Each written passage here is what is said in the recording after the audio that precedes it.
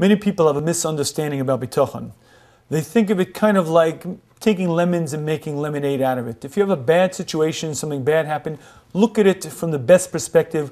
Look at the silver lining in the cloud. That is a very fine concept, but that has very little to do with bitachon.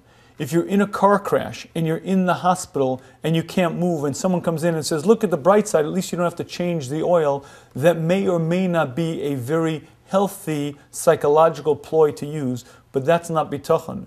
Bitachon means understanding that this action happened for a good. Whether I understand the good or not, Hashem understands why this is better for me.